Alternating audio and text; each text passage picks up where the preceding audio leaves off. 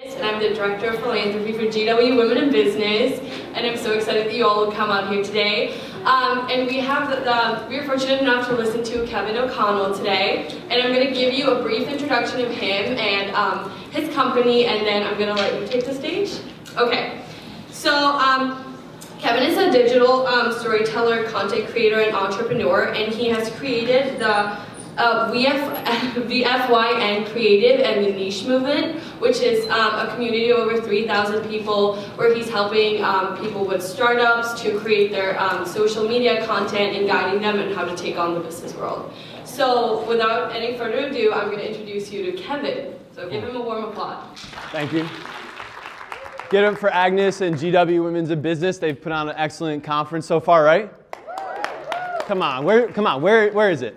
Come on, give it to me. All right. So from my understanding, I'm the only thing keeping you between lunch. So we're going to spend the next 25 minutes with our stomachs grumbling together as well, because I'm hungry too. But before I get into a little bit more context of who I am and why I'm here today speaking with you, I'd like to first start out to kind of talk about purpose and finding your passion, because it's such a big buzzword happening, being talked about, blogged about, and a lot of content around this. And I can only imagine as college students, you're probably like, how do I find my purpose or passion at 18, 19, 22, 23 years old, right? So here's what I want to do. So what does it mean to find your niche? Agnes alluded to one of my organizations. So the two things that I do, I run a digital storytelling agency. That's my full-time job.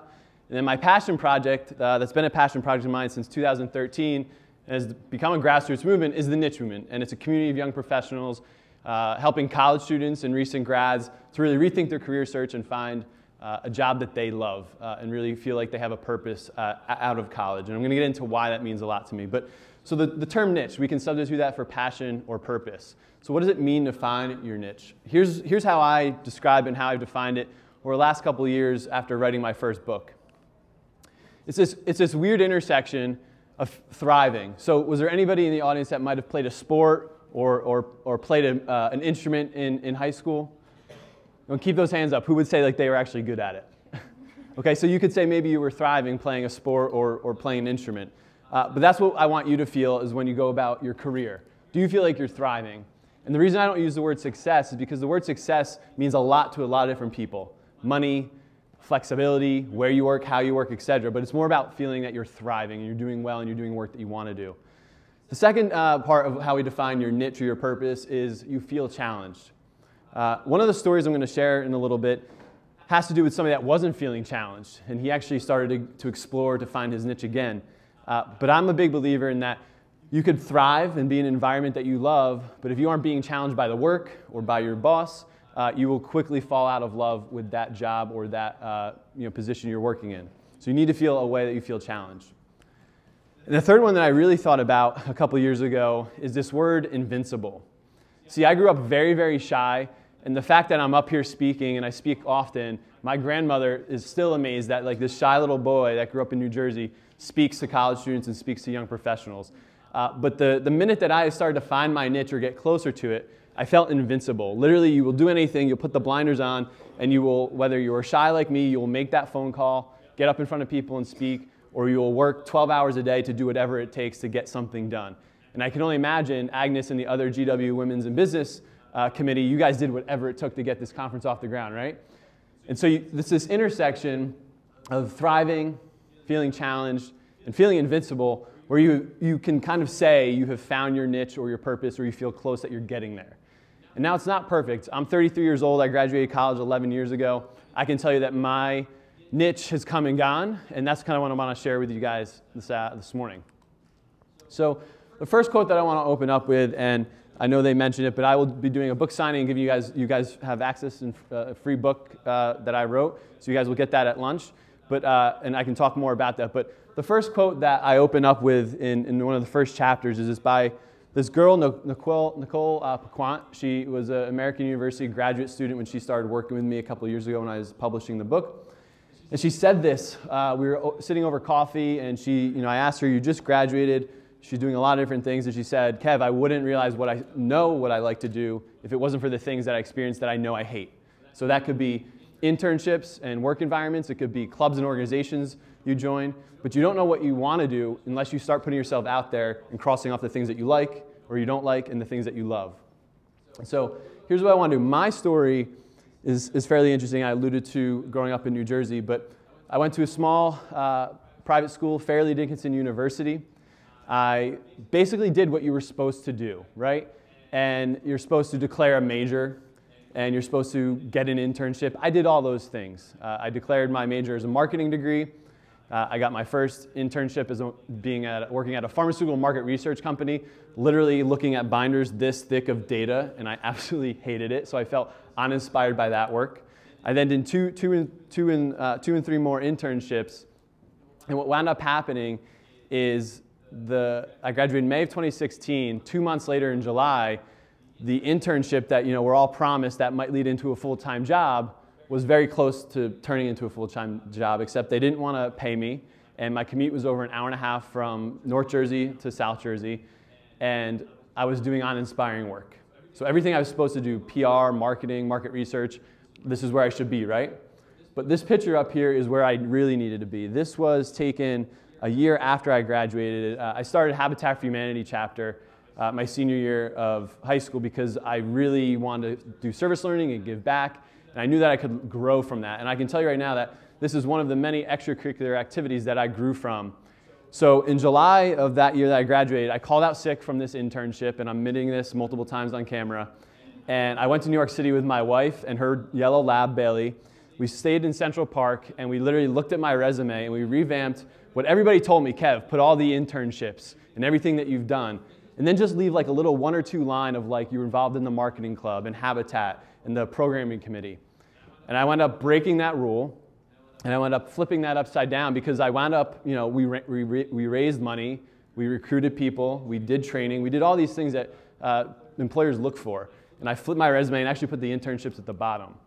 And I wound up applying for any job I could take in student affairs, and spent 8 years, so up until 2014, working with college students, hence why I'm here today. I worked with them in student leadership, service learning, campus recreation, but the cool thing is that marketing degree always stuck with me. So 2009, 10, 11, when Facebook and social media was really popping, I was the go-to person of like, Kev, what do we need to be doing? The video and photo came along, and that's why I started FYN Creative. So I was getting closer to finding my niche. But here's the kind of timeline to break it down. And so it's not, those of you that find your niche right out of college, I applaud you. But I challenge you to take these experiences to really use them as stepping stones and learning to figure out what it is that you like to do. So again, I started out with a marketing degree and did a lot of different internships. Spent 8 years working in higher education, but again, I was uninspired by my boss at the time. I was frustrated by the work environment, and I knew I had to do something different. And the entrepreneur piece always called me. That year I was doing Habitat for Humanity, I said, wow, I would love to run my own company one day because I felt invincible at that point.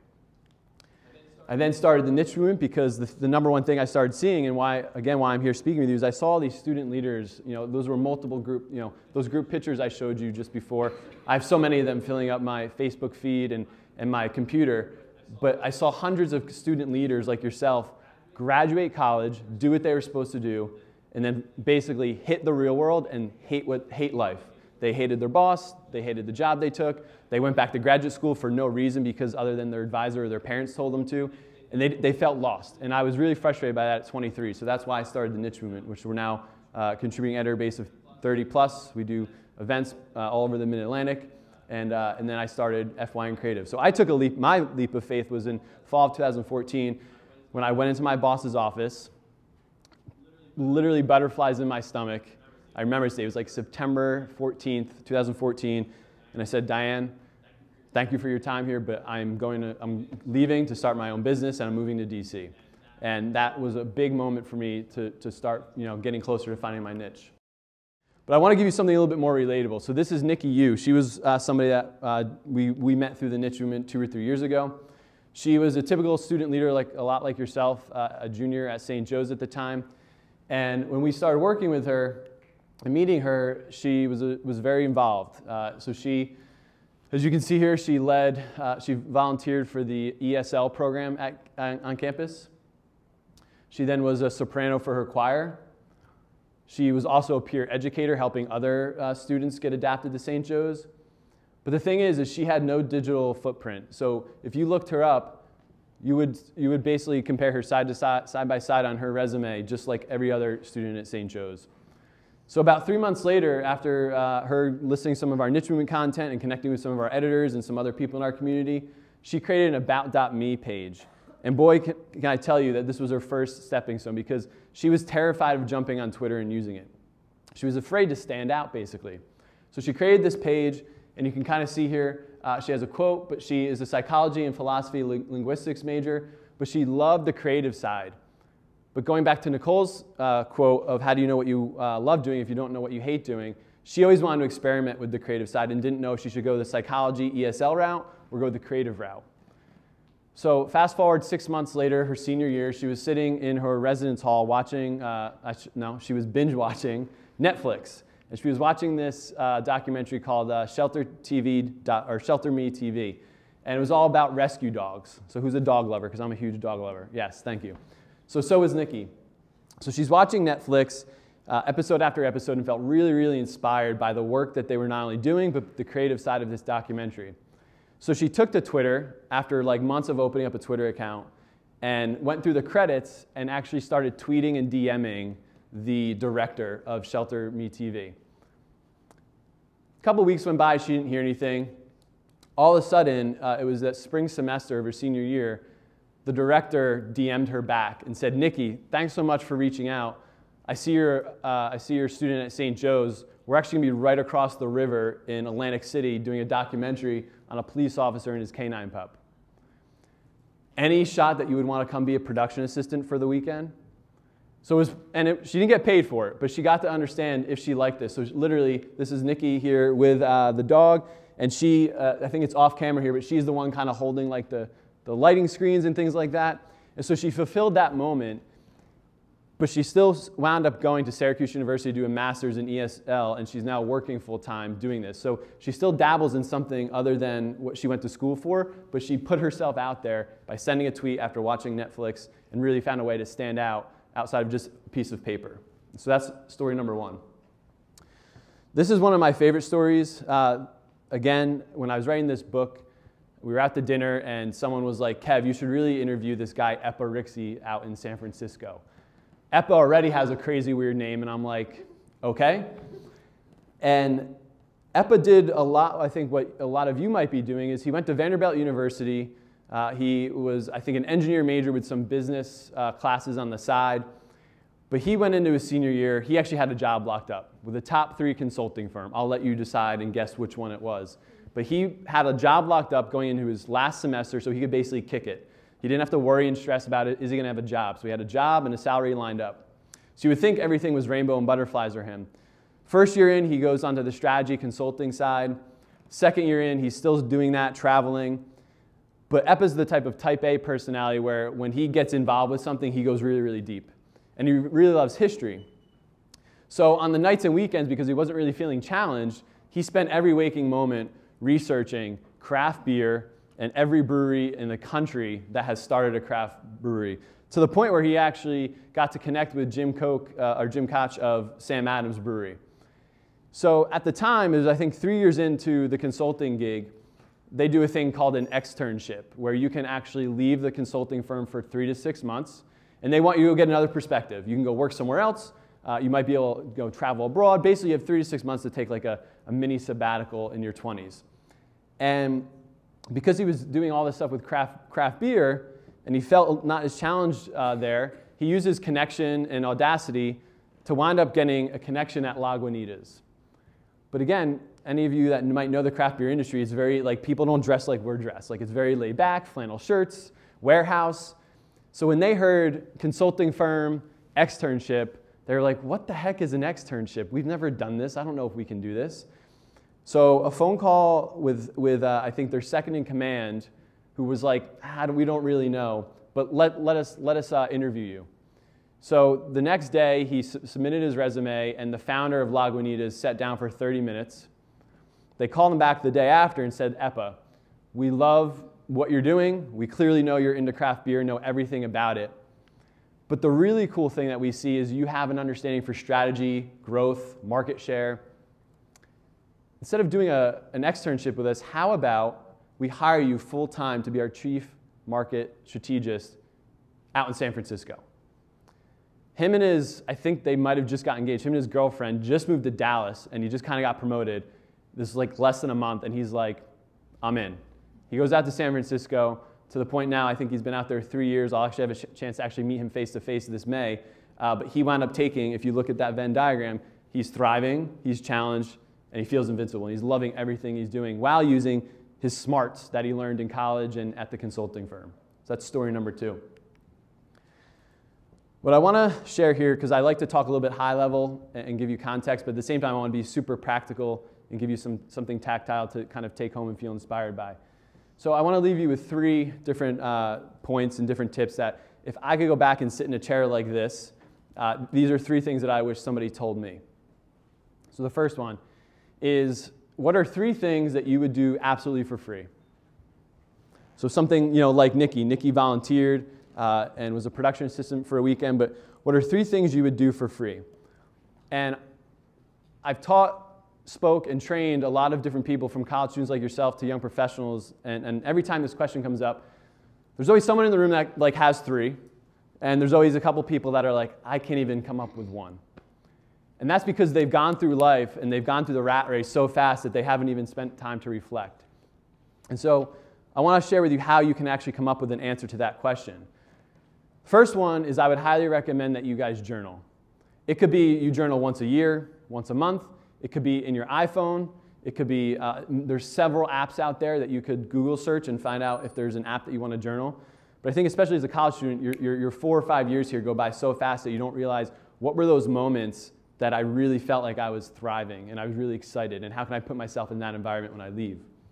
The second thing is Google searching. That was one of Epa's pieces of advice on how he landed in the craft brewery industry. Someone told him, Epa, what do you Google search? And what do you think he was Google searching? Everything there is to know about craft beer in every brewery. The other one is your hobbies.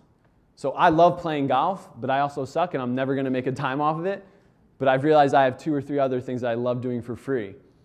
So figure out what your hobbies are, but I also can guarantee you that if I want to start like a golf blog or Instagram account, I could probably do that, and it would probably take a while to maybe generate some interest and some media to it, but I might be able to make some money off of it. So there might be a hobby that you have that you, believe it or not, could make make some side money or create a brand for yourself. There's a 4th one, because I haven't updated this slide in a couple months. This past Tuesday night, we were up in New York City doing one of our fireside chats, and we interviewed this gentleman, Brian Campbell. He's the lead automotive writer for Gear Patrol.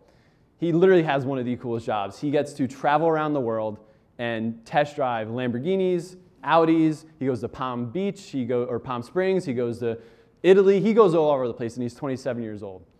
And the first question I asked him when we sat down that night, I was like, Brian, I'm like, what got you here? What was one moment or one person that got you here? And he said, he went to Rutgers University and went to design school, and his professor basically said, Brian, your designs suck. You're not going to be able to design cars. And he's like, well, what should I do? And his professor said, Brian, what do you like doing on the toilet? And at the time, before we were so glued to our iPhones, he was looking at Motor Trend, Car and Driver magazine, and he was obsessed with all this. And that was when the moment clicked, I want to write, and I want to write about cars.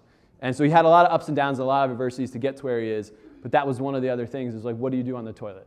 So just think about, what are you looking at in class on your iPhone? We'll keep it PG. The second thing that I want to leave you guys with is take risks and dive into discomfort.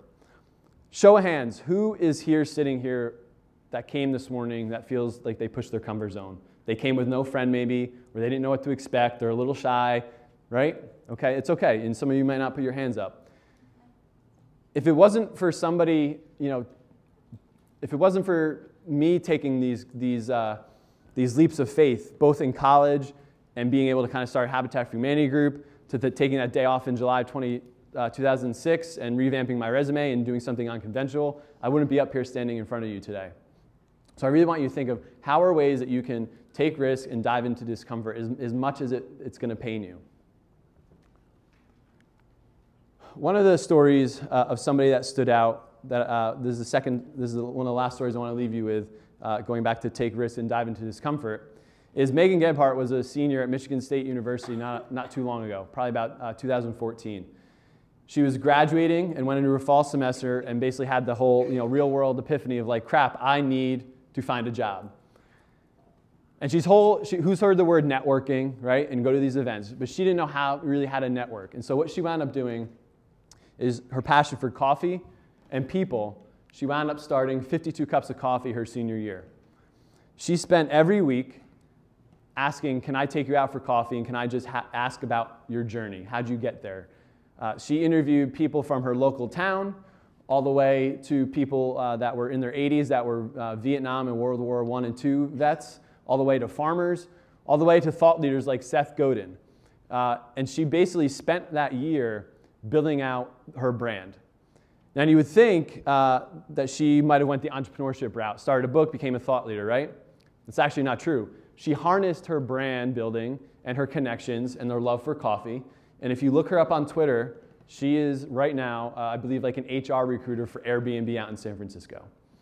So she, a lot of companies that you would die to work for, she was able to kind of have this resume and portfolio to display to them before she even probably approached her resume.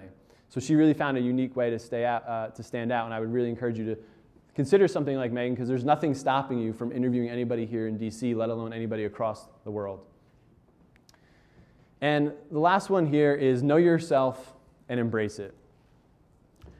Often, even up until about 3 years ago, I heard the advice, and I'm sure you've heard it in high school and you're going to hear it here, is you need to be well-rounded. You need to have A's in everything, and you need to be good in math and good in writing and good in this. What I have discovered, and this is especially true about anybody that has found their niche, is they have over-indexed on their strengths and realized how to put their weaknesses to the side. And again, if somebody didn't tell me I was a leader my junior year of high school, I wouldn't have gone on this crazy journey over the last 10 years. But sometimes you're like, well, how do I know myself, right? Because you may have not journaled, you may not have these moments in time. And the number one thing that I would challenge you to do is to go spend the next 2 months and find 5 people at minimum and say, hey, professor or former supervisor or your college roommate, what do you think I'm good at? What are my strengths? And they might joke around and say, well, you're great at Instagram, or you're great at throwing a party, or you're great at bringing people together. That might be a soft skill that you can utilize. But at the same time, you might be shocked at what they tell you. They might be like, wow, you are a really good writer, or you're really analytical. And you may have never known that about yourself because you were going down one track. So finding a way to know yourself and embrace it is the last tip. So I want to leave you with, because my whole message here is don't fit in, stand out. And what I want to ask you and leave you with is, how are you going to do one thing this year to power your purpose and stand out? Thank you.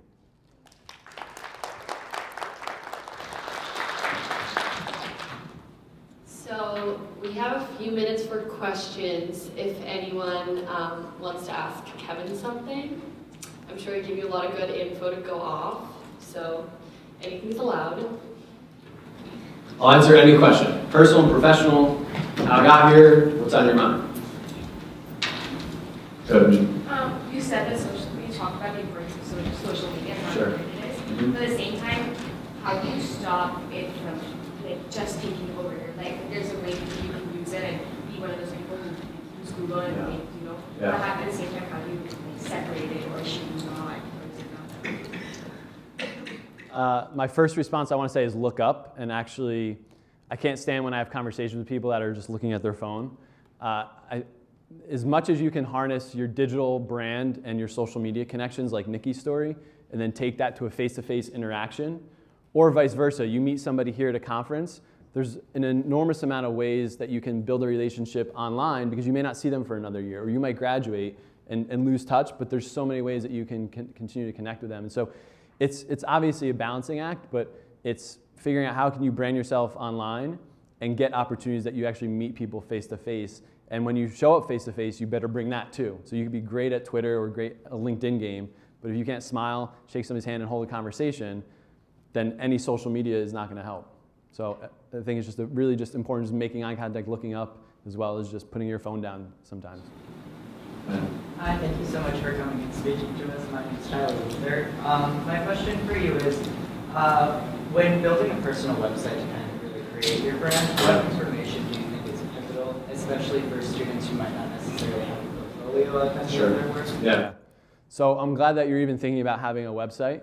There's so many ways out there, and I'd be more than happy to talk about it during the book signing, as well as we have a lot of resources on our website. But I would say if I go to your website, I want to be able to, within about 10 seconds, be able to tell who you are. And I think the best way you can do that, and whether it's your website or LinkedIn portfolio, the number one thing that I recommend young professionals and college students to do is come up with 3 keywords. 3 keywords that describe you.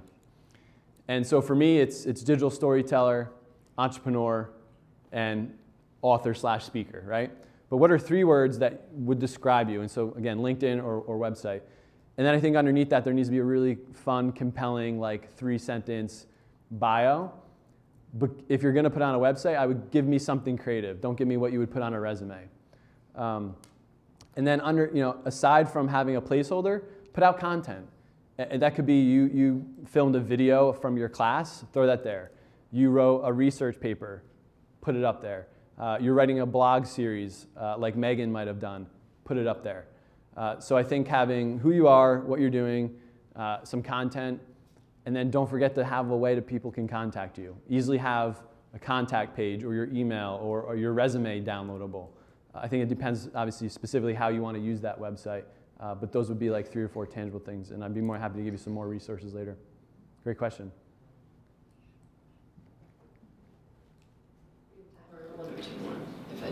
Right there, go ahead. What's your name? My name is Danielle Saab. I'm a senior in the School of Business studying finance and marketing.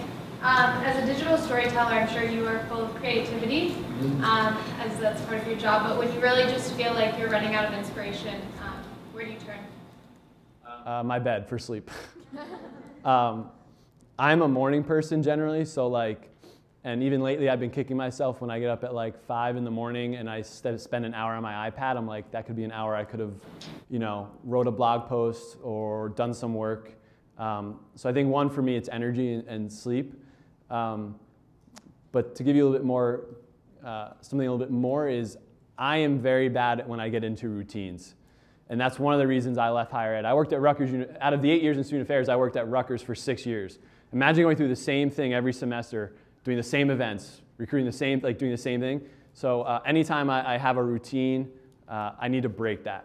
And whether it's adjusting my work schedule, where I work, how I work, the clients I work with, or how I work with them. So for me, it's breaking a routine. One more maybe, or? Okay, I'll give you a question. Yeah. So I guess something that I experience a lot in college is I see a lot of these people who are so pressured going into it that they just want a major, they want the right internships, they want everything to be right so that their major goal is to find a job right out of college. And you talked about a lot breaking out of your comfort zone or doing stuff, but I feel like that could be really hard for some people, and just the part of challenging yourself can be harder than it seems. So do you have any concrete tips to do that, or just something to start it off before you fall into that track of just doing? Yeah. I mean, obviously there's a lot of pressure here. One, being at GW, 2, being in a major, DC. I think here's a tip, is I would say, because I also adjunct here, so I know we're preaching go to these events, go to these networking things, right? If you were somebody that might be shy like me, I would say drag your roommate and just be like, you're not a business major or whatever, but I need you to come with me. I just need you to be my wing person. So I think finding somebody that could be an advocate and maybe help push you. Same thing, find somebody or a buddy system that will hold you accountable. So maybe you guys are doing 2 different things, but going back to Tyler's question, be like, hey, I'm going to start a website. Maybe he finds his roommate and be like, hey, by April 15th, if I don't have a website up, we're not going out this weekend. So have some type of accountability system. And I think the third thing is your career and your life is supposed to be a little bit messy. You're supposed to procrastinate. You're supposed to say yes to things you should have said no to. And you say you say no to things that you should have said yes to. And what my wife preaches a lot from Sheryl Sandberg's book is your career is a jungle gym, not a ladder. So if you think you're going to go to GW, get great grades, get an internship, get a degree, and then go get that job, and then skyrocket, like, that might be great for a few of you, but from what I see is I think you need to take a lot of zigzag moments. That'd be my